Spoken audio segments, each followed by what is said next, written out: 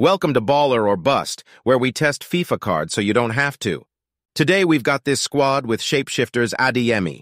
We acquired him via pack, but you can get him on the market for 60,000 coins. He's controlled, but he's certainly still quick in the midfield. Gladiator chem style to boost his shooting and defending.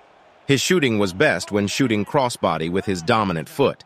No shooting traits, and his weak foot felt inconsistent overall. Passing was solid. Sometimes felt a little weak, but usually had the accuracy. He's got average body type, but high agility and balance, so dribbling was great, but not amazing. 4-star skills felt pretty good, too.